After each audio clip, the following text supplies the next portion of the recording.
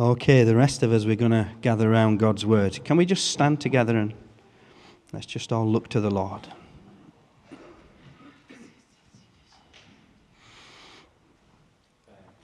You know, we're here to hear from the Lord, here to read His Word. Look at what His Word really means, apply it to our lives. This is not entertainment, this is not just something interesting. It's the Word of God. God says His Word will give us life and power. It will transform our lives, but it will also challenge and correct and even rebuke. Because none of us are perfect. So we always have to be open to what God's Word speaks to us. Father, thank you for this precious Word. The Word that you sent to us because you love us. Even when you correct and rebuke us, Lord, you do it because you love us. And so, Lord, thank you for the whole encompassing total power of this Word from beginning to end. May we grasp some of it this morning, so it can come into our hearts, transform our lives, and give us power to live for you. In Jesus' name we ask it. Amen. Amen. Praise the Lord. If you'd like to take your seats. Okay. Rather something unusual I'm going to do now. I'm going to preach a message I've already preached. It's a message I preached last summer. Now the reason is this, it's something that I've received guidance from the Lord upon. When I was praying in January, during the time of prayer and fasting, the Lord revealed to me things I needed to do this year. And one of the things was this. He wanted me to preach this again, but do it as a series rather than just one message. I did it just as one message last year. And so, having received that from the Lord, I then wait for confirmation. And I preached this message when I was in India a couple of times, and I think Lee, it was, said to me, you ought to do a series on that. So I got my confirmation from a couple of sources. And so I'm going to preach a message you've heard before. And then over the next 10 weeks or so, I'm going to take parts of this message and do exposition on it so that we can understand more of what this message means. Because it's a message that's actually all the way through the Bible, as all true messages from God are. They're continuously backed up all the way through the Bible. Now the message is, it's the story of the garden. I don't know who can remember when I preached on the garden. Yeah, last summer. Put your hand up if you can remember it. Oh, most of you can't, so that's okay. It'll be a fresh message for you. I have mentioned it a couple of other places up at Hollybush, and I think the day of prayer I mentioned it as well. But I want us to look at the garden of God. There's a very specific reason for that. Can we go to Genesis chapter 2 and verse 8? Now, over the coming weeks, hopefully we'll see what this word, this message in God's word really means. Because it's not just a story of something that happened a long time ago. Genesis chapter 2 and verse 8, and just read all the way, we'll read all the way down to verse 20. Now, I'm sure you know the story. In chapter 1, God describes the creation of heavens and earth during that sevenfold process. God always works in a sevenfold process. And then in chapter 2, he goes into greater detail about what he does now. He's created the earth after that 7 days. And he gives greater detail in chapter 2 about some of the specifics of what he does. And he also gives us information about something he must have done in the 7 days of creation that he didn't tell us about in chapter 1. The most obvious one of these is he created a garden. Now, he doesn't tell us that in chapter 1, but in chapter 2 he tells us that he's already done it. He has to, because that's where he puts the man. So let's just read this story about what God thinks is so important. He spends a whole chapter describing it straight after creation. This is the information God gives us after creation, okay? So starting at verse 8, now the Lord God had planted a garden in the east in Eden, and there he put the man he had formed. The Lord God made all kinds of trees to grow out of the ground, trees that were pleasing to the eye and good for food. In the middle of the garden were the tree of life and the tree of the knowledge of good and evil. A river watering the garden flowed from Eden. From there it was separated into 4 headwaters, so it became 4 rivers. The name of the first is the Pishon. It winds through the entire land of Havilah, where there is gold. The gold of that land is good. Aromatic resin and onyx are also there. The name of the second river is the Gihon. It winds through the entire land of Cush. The name of the third river is the Tigris. It runs along the east side of Ashur, that's Assyria. And the fourth river is the Euphrates, which we know today runs through Iraq. The Lord God took the man and put him in the garden of Eden to work it and take care of it. And the Lord God commanded the man, "You are free to eat from any tree in the garden, but you must not eat from the tree of the knowledge of good and evil, for when you eat from it, you will certainly die." The Lord God said, "It is not good for the man to be alone. I will make a helper suitable for him." Now the Lord God had formed out of the ground all of the wild animals and all the birds in the sky. He brought them to the man to see what he would name them. And whatever the man called each living creature, that was its name. So the man gave names to all the livestock, the birds in the sky, and all the wild animals. But for Adam, no suitable helper was found. We'll stop there. The more you read this, the more you get revelation on what God's original plan was and what God wants to do. And the more you read it, the more you start to notice things. Simple things like Adam was in the garden before Eve, which I'm sure you already knew. But how long was he in the garden before Eve? Because he's naming all the animals and he's with God, and God's not found a suitable helper. And God twice says he didn't find a suitable helper. And so he can't find a suitable helper, so then he brings Adam all the animals, but none of those are suitable helpers. So then he goes on to create the bride. It's a very prophetic revelation God's trying to show us of what his plan is for mankind, but we'll come on to that in the coming weeks. The important thing that I want us to see, this is just an introduction really for the series we're going to be doing over the next few weeks. So I'm just giving us an introduction, some principles of understanding what the garden is. The first thing, the obvious thing is, God created a garden before he created man. Yeah? We read that at the beginning. Can you go back to verse 8? Genesis chapter 2 and verse 8.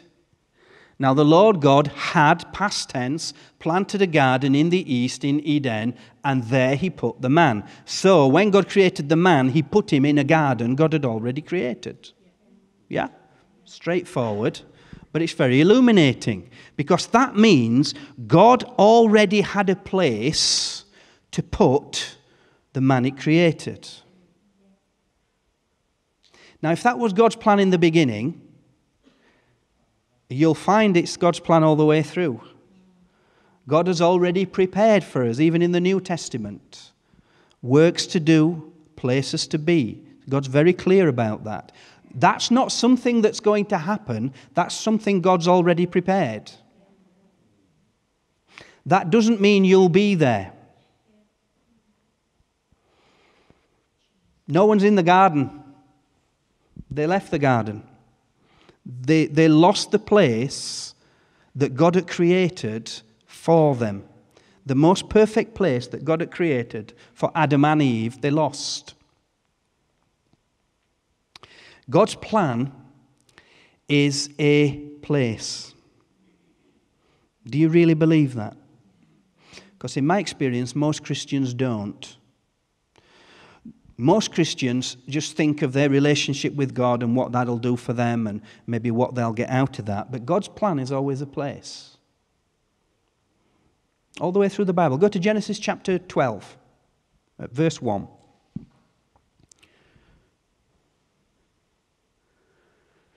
The Lord had said to Abraham, past tense again, "Go from your country and your people and your father's household to the land I will show you."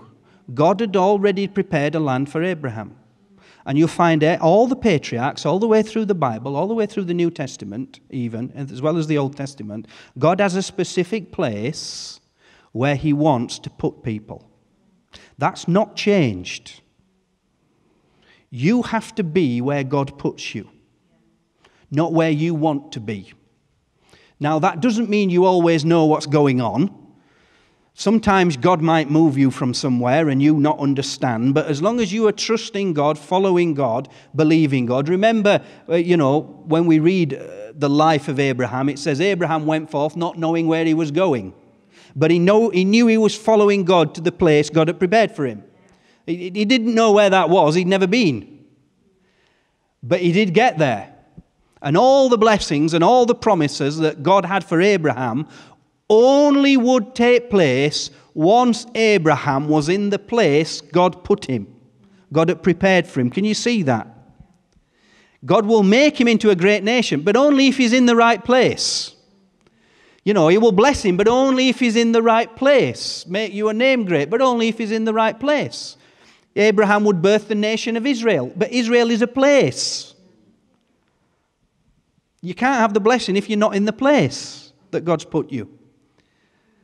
You will be a blessing. Bless those who bless you, curse you, and all peoples on earth will be blessed through you. And that is a place. Have you noticed throughout history, anyone who's cursed Israel gets cursed?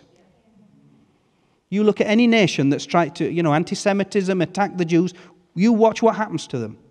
They practically get obliterated themselves. Doesn't mean God can't restore. And so we've got this principle of God creating a place that he created before he created you.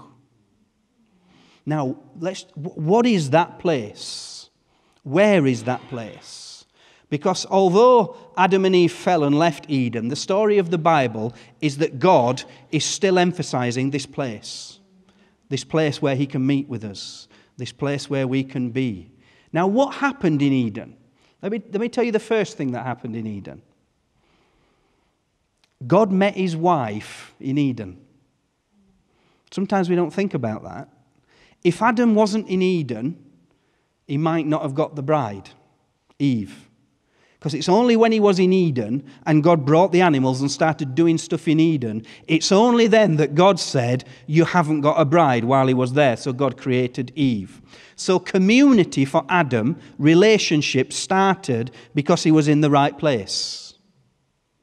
Now, obviously, he had a relationship with God because God is talking to him right from the beginning. God is bringing the animals to him. God is communicating with him. God is sharing with him, but only because he's in the place where God puts him. But then he also meets the bride. You've got to understand it's not just about your relationship with God. We emphasize that so much because it's true. Obviously, you are saved to have a relationship with God. But what about your relationships with others? Once he had his relationship with God in the right place, God then said, you need other people. Now, he brought him all the animals, and he said, no, that's not enough. Now, the animals, Adam could use as slaves. He could use the ox to plow the fields. He could use the donkeys to carry the loads. He could, use the monkeys to get his coconuts, whatever. I'm sure he liked animals. Animals are lovely. We love animals. God created them. But God says you need more than that. You need community. You need family. Because at the end of the previous chapter and in chapter 2, it says you will be fruitful and multiply once he has Eve. But all this is in Eden. So it's only because he's in the right place that God creates a community in that place. So he brings Eve. So you've got Adam meeting with God, but you've also got Eve there. They are both. It is Eden isn't just a place you meet with God. It's a place where we meet with God. Do you get that? Don't overemphasize your personal relationship with God and forget about the corporate relationship with God, which is God's real aim. Jesus would tell his disciples, you need to have a secret place where you go and meet with God. He emphasized that with our secret place, our place where we have our devotions and where we pray to the Lord. We must have that. But then Jesus would always take his disciples away with him, and together they would meet with God. And he emphasized that just as much. So Eden is the place, not just where you can meet with God individually, it's a place where community, the fellowship of believers, those who know the Lord can meet with God. Can you see that? That's what Eden was. He wasn't on his own in Eden. It was where God's plan was he would bring up his family. It was where God's plan was he would get married. It was God's plan that the community would come out of that place, this place of Eden. It is a corporate meeting place. Now you'll notice where we're going with this, because God hasn't changed his mind about that. Just because they blew it and lost Eden, God just put another plan in action of creating the same thing. Jesus' final prayer was that all the believers would be united together and meet with God. And when you go to the end of the Bible, that's what you find. You find a community. In fact, we looked at it a little bit there in chapter 19 of Revelation, where the bride is described as a city full of people. It's not one individual. It's a community of people that belong to God. That's who his bride is. And at the end of the Bible in Revelation, you'll notice that the Garden of Eden is back. Everything that was in the Garden of Eden is back at the end of Revelation. The tree of life, the river of life, this garden paradise, it's called, paradiso in Greek. So can you see God's plan is still the garden? He hasn't changed his plan. That's what's coming, as well as that is what was originally. So I want to just lay this foundation today of understanding some basics about the garden, just so we've got that, so that in the coming weeks we can look at that. But the main thing you need to understand is God isn't going to change his mind about the garden. Yeah? So are you going to be in the garden or not? Do you want to be in the garden? Do you like people? Because there's people in the garden. You know, we'd all love the garden if it were just us and God, wouldn't we? And then God would just have to put up with us. But no, there's other people in the garden. There were animals in the garden as well. There's this corporate nature of the garden, and I want us to see that. Because today there's an emphasis on the non-community of God and the individuality. You know, you will all heard people say, you don't have to go to church to believe in God. You've heard people say that? Have you said it? If you are, you're dumb, so don't say it again, right? Because you didn't have to be in the garden to believe in God. Did Adam and Eve believe in God after they were cast out of the garden? Yes. So they were in community and relationship with God in the same way? No. They'd lost everything. Well, we still believe in God. Were they still saved?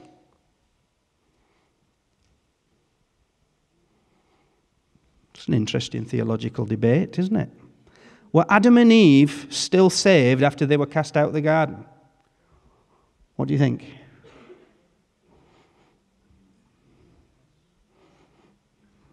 I don't see why not. God created skins of covering to cover their sin. There was a sacrifice given, a blood sacrifice. Adam and Eve believed in that blood sacrifice because they put the garments on. Yeah? So there's no reason to doubt that, they weren't saved. They didn't still have saving faith in God. So they were still in the garden. No, they weren't in the garden. God's emphasis is the garden. Not whether you get into heaven or not. I mean, heaven is the garden, so that's a bit of a paradox. So, what happened in the garden? If you go to Genesis chapter 3 and verse 8, one of the obvious things that happened in the garden, Genesis 3 and verse 8, the man and his wife heard the sound of the Lord God as he was walking in the garden in the cool of the day. So, first obvious thing that happens in the garden, God comes into the garden to walk with Adam and Eve. Yeah? Does God still want to do that? Does God want to walk with us? He walks with us and he talks with us along life's narrow way. Yes, of course he does. If there's one thing you'll notice about Jesus in the life in the Gospels is that he walked about an awful lot. I mean, sometimes I'm sure he just went for a walk for the sake. Because he'd walk somewhere or go on a boat trip somewhere or walk up a mountain and then they'd get there and he'd say, right, let's go back. Yeah. You think, that's just great, that is. I've just rowed across Galilee, 12 miles, whatever it is, the farthest stretch. And we've got here and you've said, right, let's go back. It's like, what were the point in that? Do you know what the point was? He just wanted to be with them. It's like going camping. Yeah, there is no point in camping, right? We know that. The fun of camping is just being together. Yeah, that's the fun of camping. Walking with them, being with them. Do you know that phrase is never spoken of with Adam and Eve after they left the garden? Now, he still talked to them, but he didn't walk with them. Now, remember, he created the whole earth in 7 days, and he told Adam and Eve that they could go into the whole earth, to rule over it, to conquer it, to subdue it. So God wasn't restricting them, saying, you've got to stay in my garden and you can't do anything else. He never said that. They could go over all the earth. But he only walked with them in the garden. His meeting place with them was in this special place. And after they left the garden, they lost that. If you go to Genesis 5, verse 22, in the first 2,000 years of human history, the first 2,000 years in the Bible, there are only 2 people that walked with God. There are only 2 people mentioned. There's lots of people mentioned. There's entire genealogies and descriptions of entire people groups. Loads and loads of people are mentioned. Only 2 does it say they walked with God, like Adam walked with God in the garden. After he became the father of Methuselah, Enoch walked faithfully with God for 300 years and had other sons and daughters. Altogether, Enoch lived a total of 365 years. Enoch walked faithfully, repeats it again, Enoch walked faithfully with God, then he was no more because God took him away. There's only 2 people mentioned. The other one is Noah, Genesis chapter 6 and verse 9. Genesis chapter 6 and verse 9. This is the account of Noah and his family. Noah was a righteous man, blameless among the people of his time, and he walked faithfully with God. Now, what's interesting about those 2 people? They're the only 2 people we know were saved. One was raptured, and one was saved through that great tribulation of the wrath of God. Only 2 people saved. And they both walked with God as Adam walked with God in the garden. So they somehow had got back, Enoch and Noah, into a relationship and a place with God where they were walking with him so that they were raptured, they were taken to God, and they were saved. They're the only 2, and they're the only 2 that are talked about as being saved. We're not saying there weren't other people saved, but they're the only 2 that are specifically identified as that. So here we have these people walking with God. God's plan is to walk with you, but he wants to walk with you in the garden. Even if he wants you to go other places, he wants us to work with him and walk with him. Because remember, in the garden, Adam was put in the garden to work. He was put in the garden to do something. So not only did he talk with God in the garden, not only did he walk with God in the garden, he worked with God in the garden. Are you doing work for God? It's interesting that, isn't it? Because I'm sure most people here are doing some work. Yes, but we're not talking about work. We're talking about work in the garden. You see, Adam had work outside of the garden. He had to conquer the earth and subdue it. He had work in the world, but he also had work in the garden. Because God put Adam in the garden to work God's garden. You've got to draw a distinction between the work you do for yourself and the work you do for God. Now, there's obviously overlaps in this, because all work that is done righteously, God can see. You know, even if you're just doing your normal job and you're doing it for the Lord and you're giving God out of the fruit of your labor, God sees all that and recognizes all that as work for Him. But there is very clearly specific work in the garden. Remember, the garden is always called the garden of God in the Bible. Eden is called the garden of God very specifically, as we'll see in the coming months. What are you doing just for God that you get no benefit from? That's the real test, you see. The real test of when you're doing something for God is that you're not benefiting from it. You're doing it purely as a sacrifice. Sacrifice is always the test of real service to God.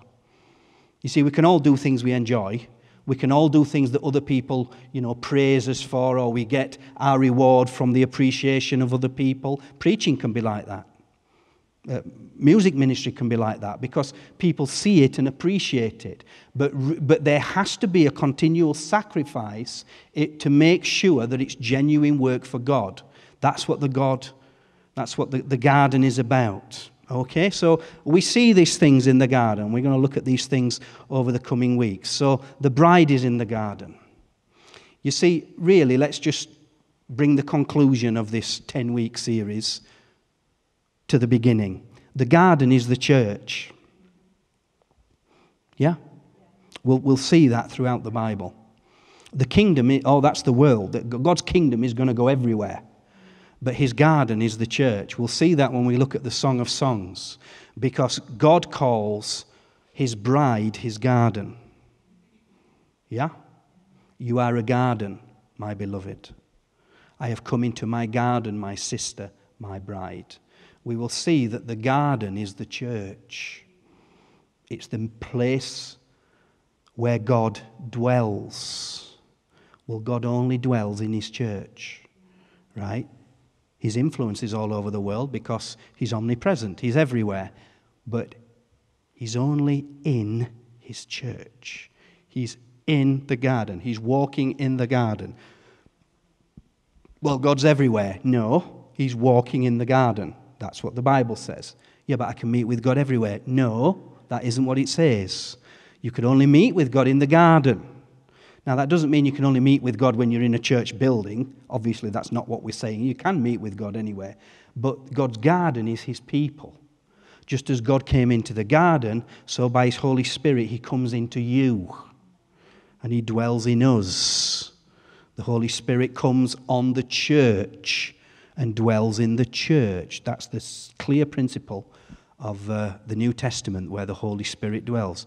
The church is the temple. And we'll see later that the temple is also a picture of the garden. We'll look at that. So even in Song of Songs, 8 times God talks about His garden specifically. It's amazing how often God talks about the garden. When people are talking to God, He reminds them about the garden. When people want an answer, He tells them about the garden.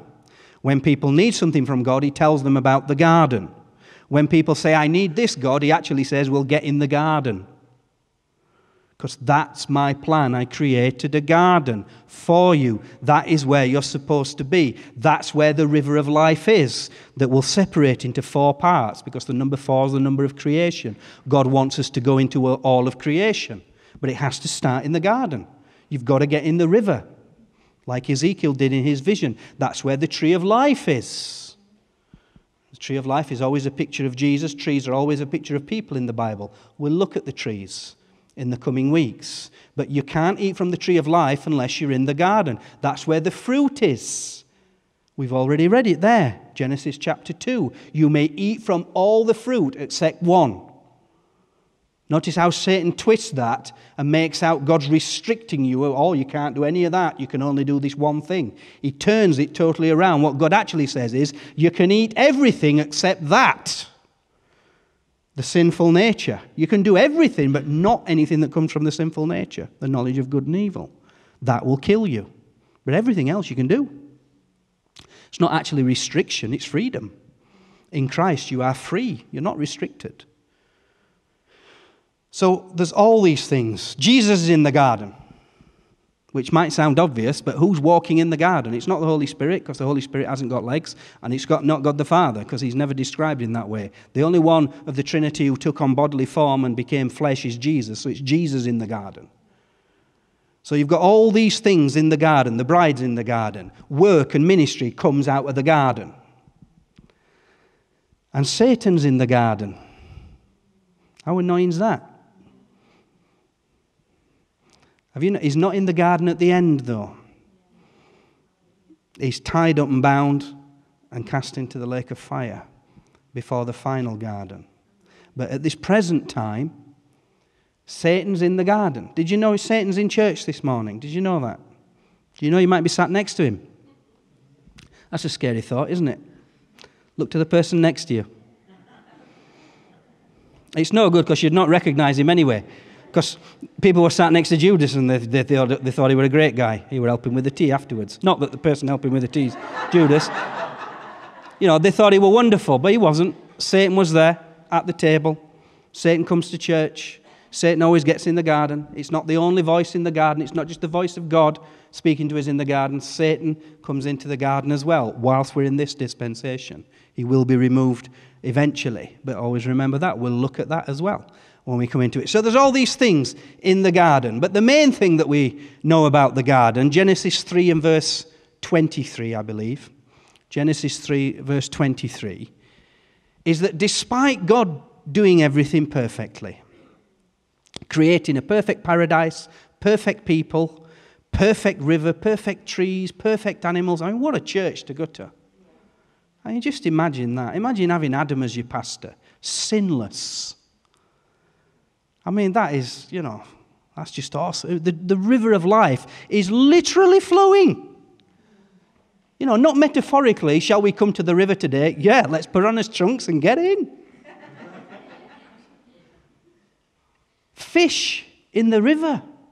The Bible tells us in Ezekiel's prophecy that when the river of life flows, I'm just using this as an excuse to talk about fishing, you do know that, don't you? That when the river of life flows out of the temple from the throne of God and it creates the river of life in the garden again, it says there's fish in it. Imagine going to church and you can go fishing.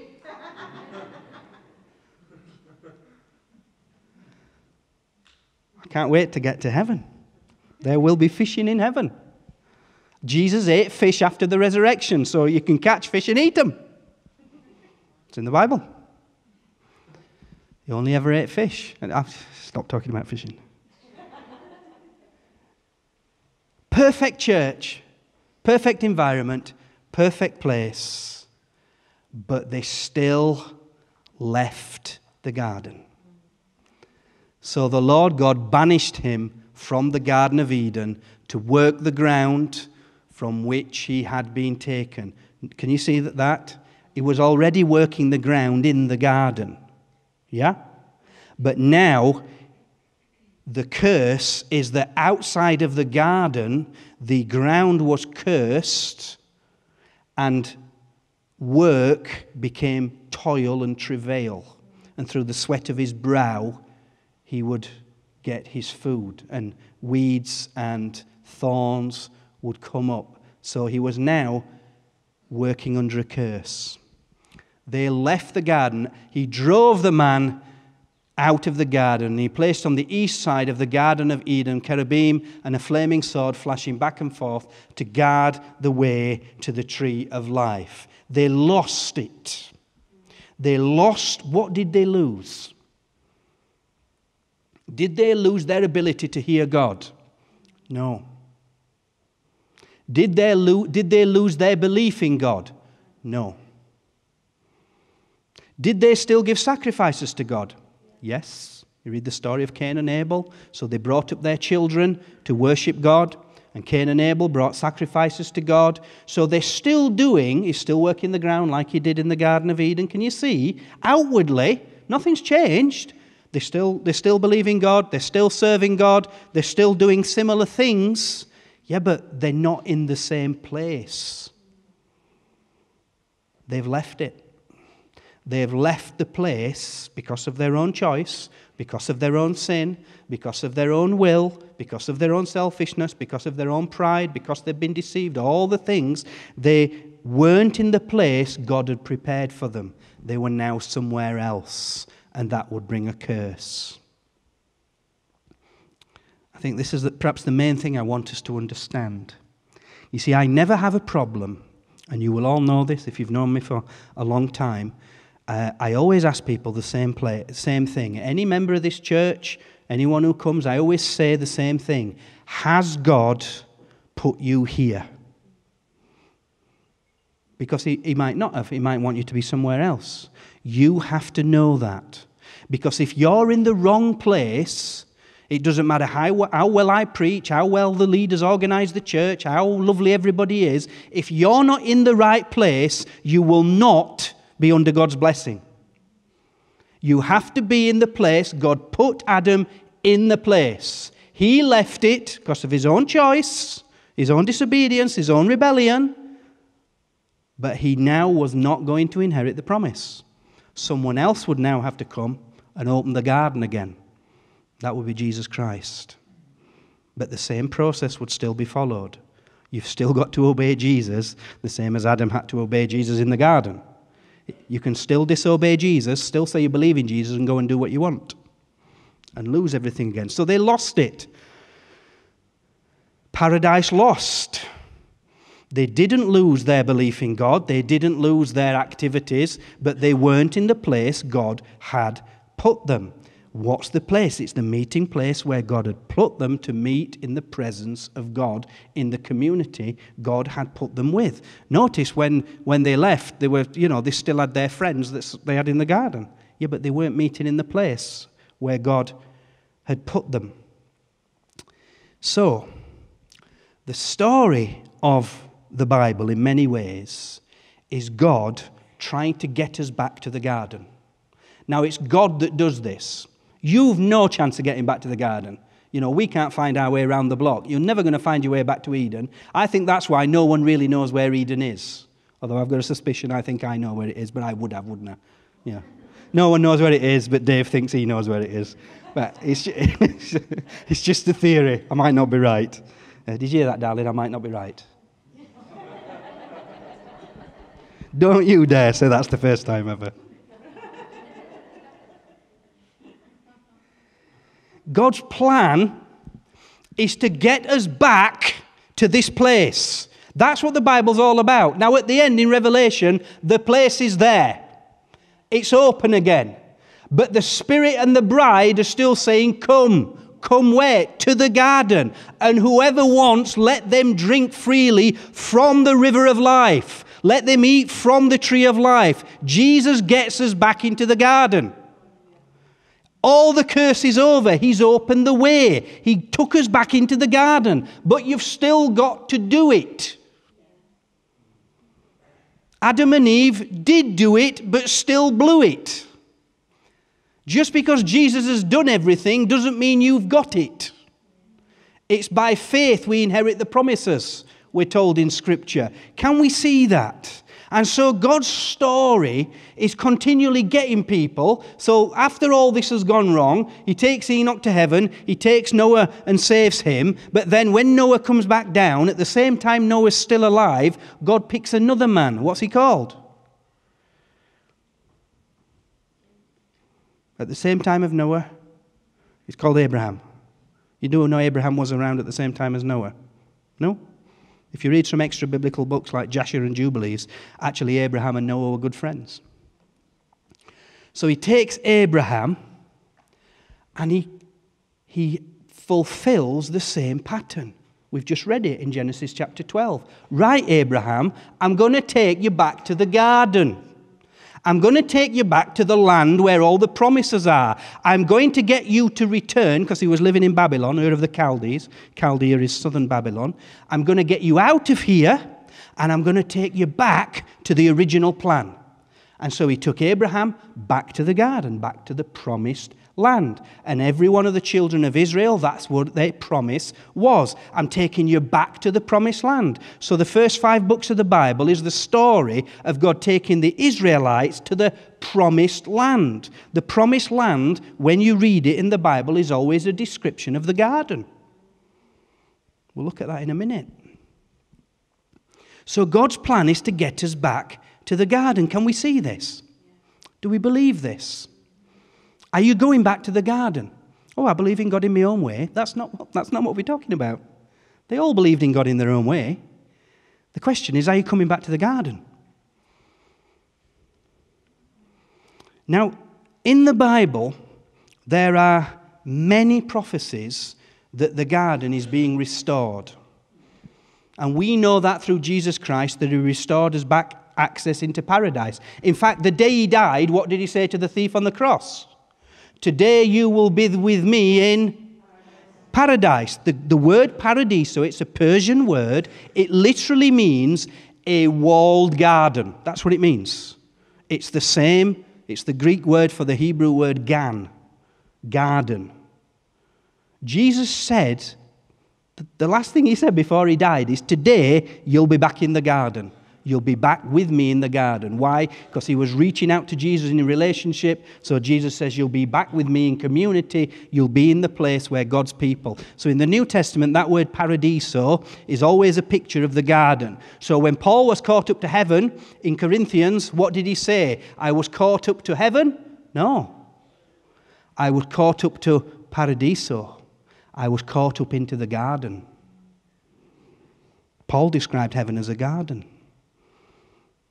Now, some people think that's not the fullness of heaven, that's a preparation place, which may be so, but it's still paradise, it's still the garden. So we've got these promises of restoration.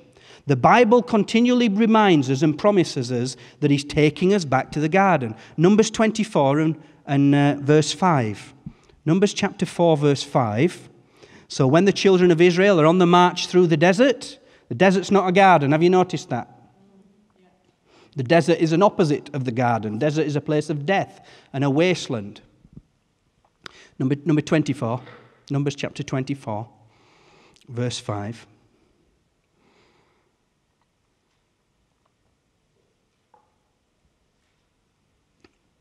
So this was a prophecy. Now the strange thing about this prophecy, this is being given by Balaam, son of Balak, who's actually being paid to curse Israel. So this is an enemy describing God's people. As they're marching through the desert to the promised land, this is how he describes God's people. How beautiful are your tents, Jacob, your dwelling places, O Israel. You see, you've got to be in a tent. Yeah? God's garden, we live in tents, so you need to practice now. How beautiful are your tents, Jacob, your dwelling places, O Israel. Like valleys they spread out, like gardens beside a river. Like aloes planted by the Lord, like the cedars beside the waters. The prophet describes the people of God when they're living in community, when they're camped around the Holy Spirit, the temple of God. The prophets describe them, you're like a garden. What kind of garden? A garden that's full of trees by the rivers. It's a picture of the Garden of Eden. So even the enemies of God recognize that the community of God, the church, in the wilderness as it was at that time, the church is the garden. The people, not the building, the people. We are the garden. So they had the prophetic promise that they were becoming back to the garden. They're meeting together. They're following Moses. They're becoming the garden. They're going to go into the garden, which is what the promised land was called. So if you go to Deuteronomy chapter 11 and verse 9, you'll find the very words from God himself.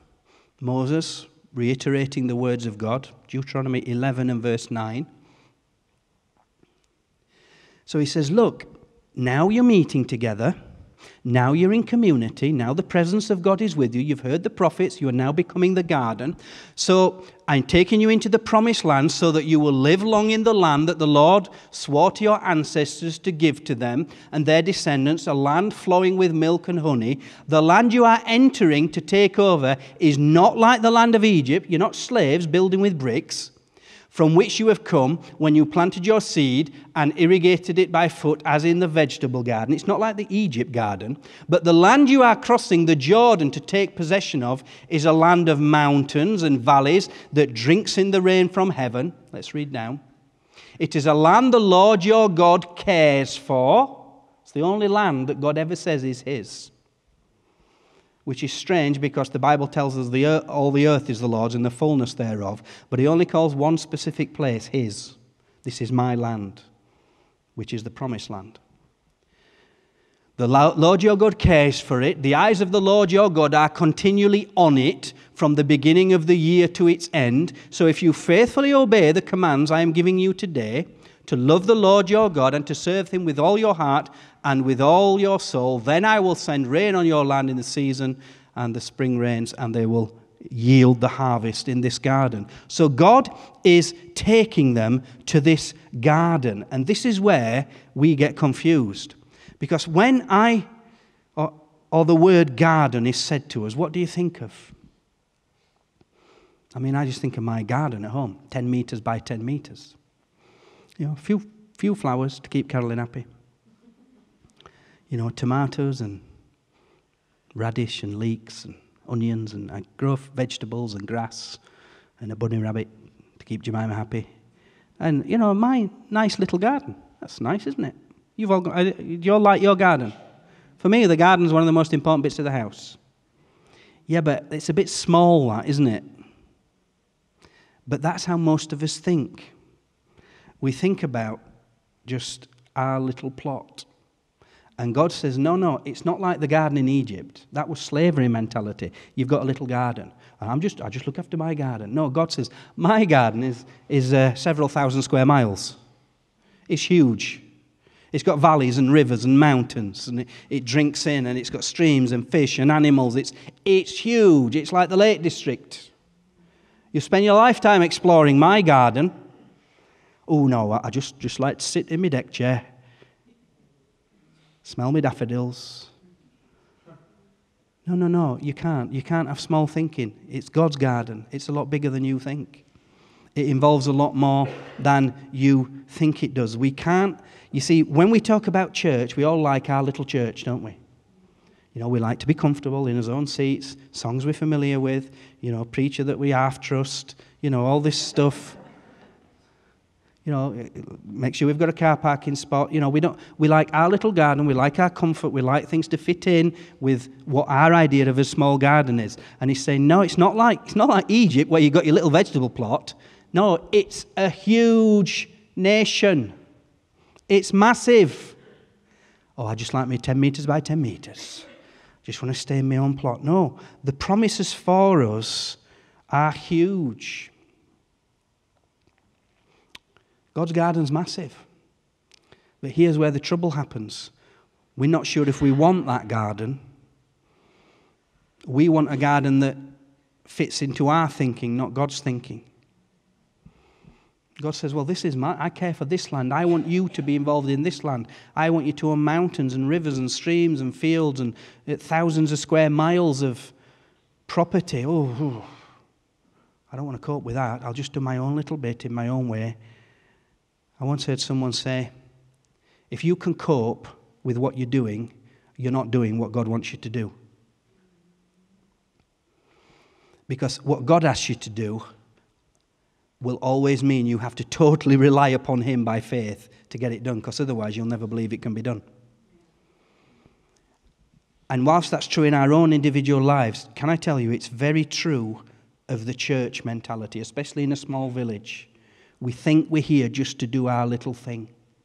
No, we're not. We're here to spread out into God's garden. Yeah, I was on a conference conversation yesterday. I didn't go to a conference, you know, you can do them on Skype or on the telephone. And I was on the conference to Native Americans in North Dakota. Who knows where North Dakota is? You'd have to look at, I know you do, I showed you where it was yesterday. It's on the border of Canada and America. Most Americans don't know have never been to North Dakota. And I was talking to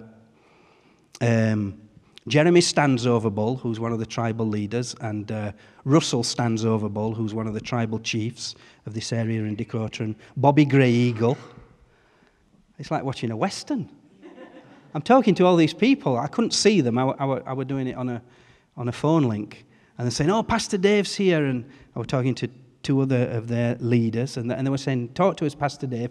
And they knew all about me because they've been watching the Revelation Bible studies in North Dakota, the tribal people, the Native Americans there. And they've invited me to come and speak at their conference they're doing in April. And by God's providence, I am there. And they're doing it. I'm going to do a conference for Cleddy in April. And I'm there all week, and I'm preaching every day except 2 days I'd left free to get some rest. And they're doing this conference on those 2 days. And I suddenly thought, God's garden's a lot bigger than I thought it was. You know, these people, I was talking to some of them, and I was asking about where they live, and they say, oh, I just live on 70,000 acres. Oh, okay. What, is that your garden? Yeah. They don't even have a fence around it. They're just like, you know, as far as you can see to the mountains, that's what I own. That's our native tribal land. And it's very hard for our Western small-minded mentality to grasp that. How do you mow the lawn? Do you get the kids to do it? Like, oh, no, we just get some buffalo in, and they, oh, yeah, good idea. But you see, churches like that. Do you know why churches stagnate and fail to grow? Because they limit the garden that what God's actually put them in. I've been sharing you now a while, and I've been sharing it with the trustees for the last 3 years, even before this started to happen, that God has told me my ministry, I have to travel more. And it's like, now, I'm getting to the point now where I can accommodate that, I can see that and believe it. It took me a while to readjust to that thinking. I don't know whether the church will adjust to that. You might want to sack me because I'm not here as much. Not that you employ me, but that's the small-minded thinking. You work for me. No, we all work for the Lord. There weren't enough amens then. Because I know this church. You know, I know how it can have that mentality of, no, the pastor has to be here for my little garden to make sure I'm okay. No, the church is here, the garden's here. We're all here for each other. Don't limit people when God is calling people to do things. We have to obey God in His garden. God will then make things grow and get people to move into different ministries. This year, I'm not we're not doing a mission trip as a church to Kenya. Yes, we are. It's just I'm not leading it. There are still mission trips going to Kenya. Carla's going. Where's Carla gone? Is she upstairs with the kids? Carla's going on the medical mission with One by One. Joseph and Ruth are going on a mission in, is it June? Libby's gone to South Africa. Any of you are free to join in with these missions now. You can't just wait for me to say, I'll take you. God might be prompting you to go. We go with people we trust, people we know, relationships. That's why Lee, Wayne and I went to India to build relationships, and hopefully people can go out to India and work with Kimmy and our contacts out there. Don't look to me to have to take you. That's small garden mentality. God's much bigger than that. We have to start moving out into the things God called us to. His garden is very big. Do we believe that? Look at Isaiah 51, verse 3. Isaiah prophesied that if they would obey, if they would follow, then the Lord would surely comfort Zion and will look with compassion on all her ruins, and He will make the deserts like Eden. He will make the wastelands like the garden of the Lord, the garden of God. Joy and gladness will be found in her, thanksgiving and the sound of singing. Isaiah is saying, look, if you'll obey, if you'll step out and do the things, although it might appear a wasteland, God will actually turn the wasteland into the garden of God. Although it might appear a desert, He will turn the desert into the Garden of Eden. You see, when the Israelites left, where did they go? Into a desert. You see, when you obey God, your natural eyes will say, this isn't going to work. We're going to die in the desert. What did the children of Israel say? We're going to die in a desert. And God kept saying, no, you won't.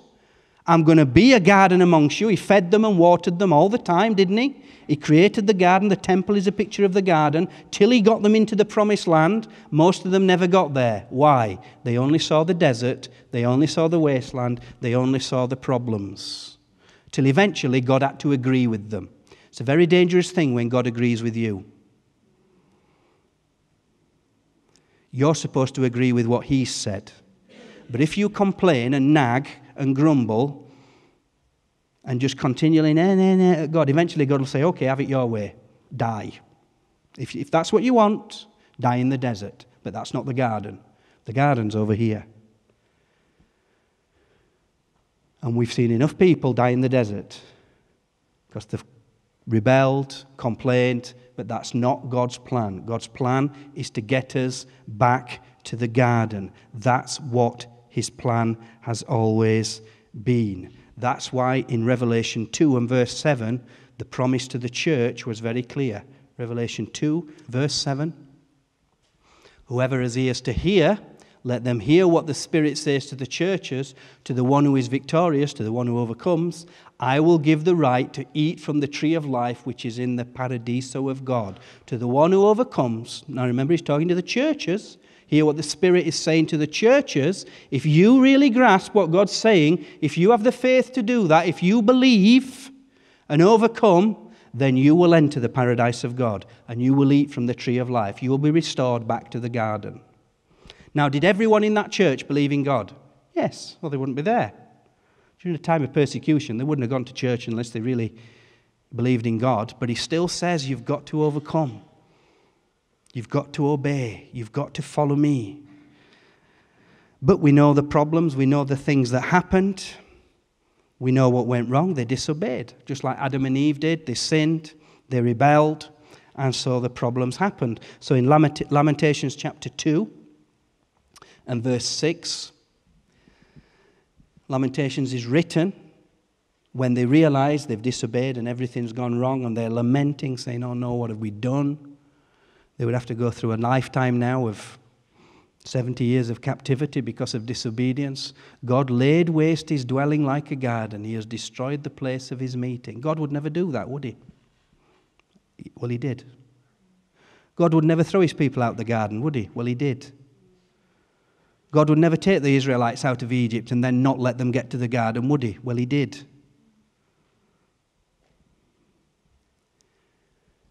The Lord has made Zion forget her appointed festivals and her Sabbaths. His fierce anger has spurned both Lord and priest. They were so disobedient to God.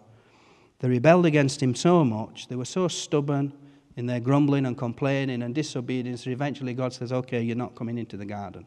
You're just not going to get it.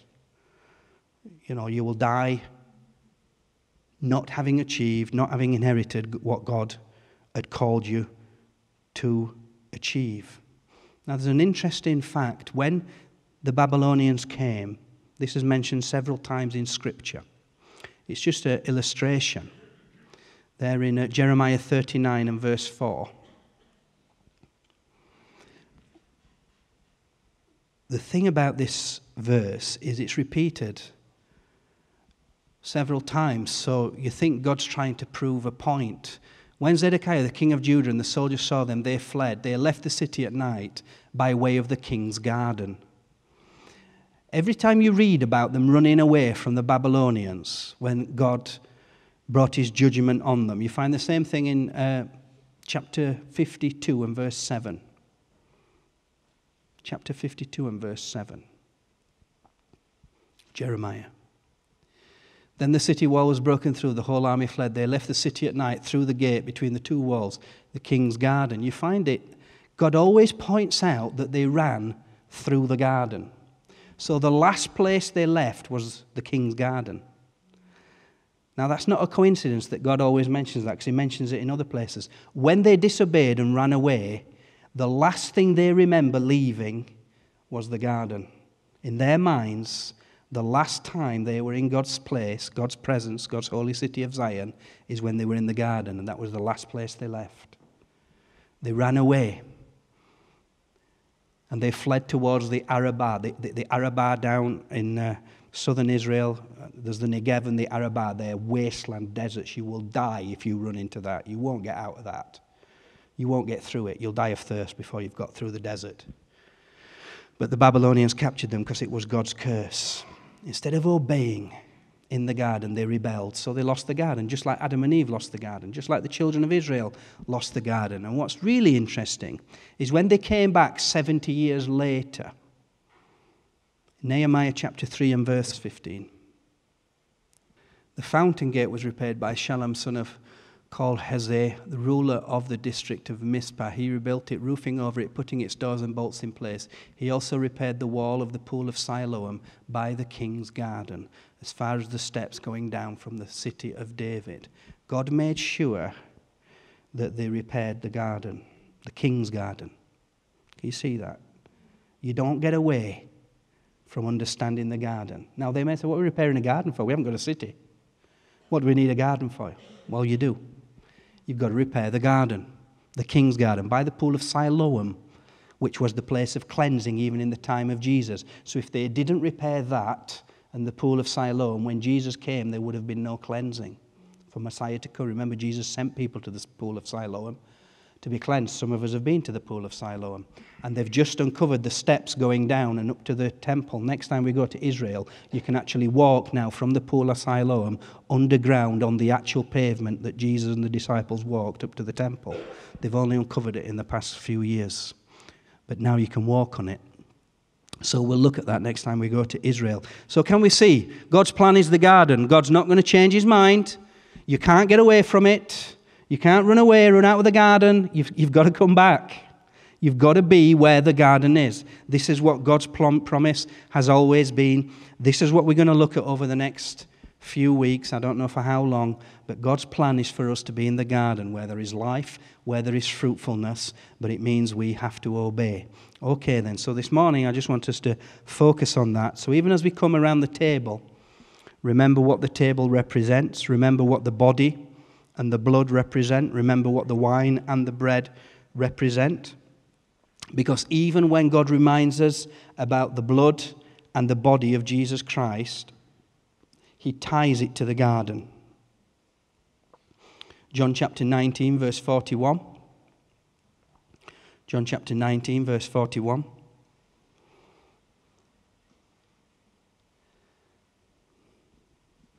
When Jesus' body was whipped and broken and crucified, when they took his body, where did they put his body? At the place where Jesus was crucified, there was a garden. Why does it tell us that? Why did it just say they put him in a tomb? No. No, it has to be in a garden. Because God's plan is to get us all back into the garden. So the body of Jesus had to be put in the garden. Some of us have been to the garden tomb in Israel. In a garden. And in the garden, a new tomb on which no one had ever been laid. So Jesus, God emphasizes it twice there, the body of Jesus is put in a garden. Why? Because the body of Christ is the church. God wants the church back in the garden. That's why his body was put in the garden. Where did Jesus rise and get the resurrection life that he gives to the church? In the garden. Who saw that? Those who went to the garden. When we're taking the body, we're saying, I want to come back to the garden. I want to be in the garden, part of the body of Christ. But even the blood that was shed, it's interesting in the Bible that only once when he was on the cross does he actually mention his blood. And that was after he died, when the Roman put a spear in his side and blood and water flowed, right, after his death. But while he was alive, only once does it say his blood was shed.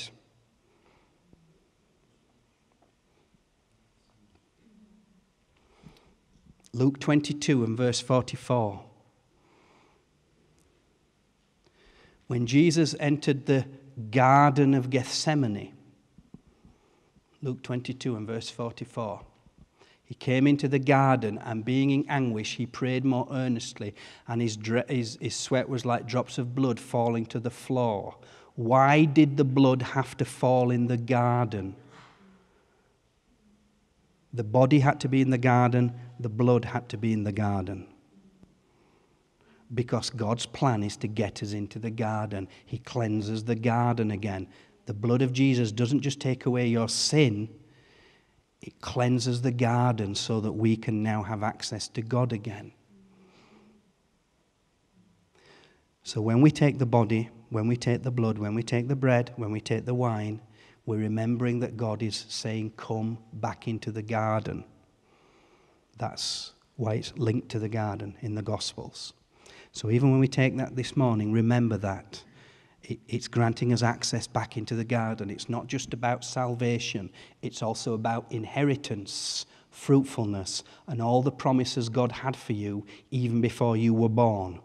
Because he wants to put you back in the garden, like he put Adam and Eve in the garden in the first place. That's what God's plan is for us. Can the team come up, please? We're going to worship the Lord. And we're going to decide when we take the body and when we take the blood, when we take the bread and when we take the wine, do you want to come back into the garden? Do you want to obey? Do you want to follow God? Do you want God's garden, which is much more than you think it is? The choice is always ours. But God's plan doesn't change. And Jesus' will doesn't change. He wants us in the garden with him. And we're going to see that over the coming weeks. But you make your choice again this morning. Do you want to follow him into the garden where his body was put, where his blood opened the way? The choice is ours. Let's remember the garden. Let's remember our Savior as we take the bread and as we take the wine, and remember Jesus. Can the stewards come out, please? The team are going to lead us in a song of worship. Let's remember the Lord.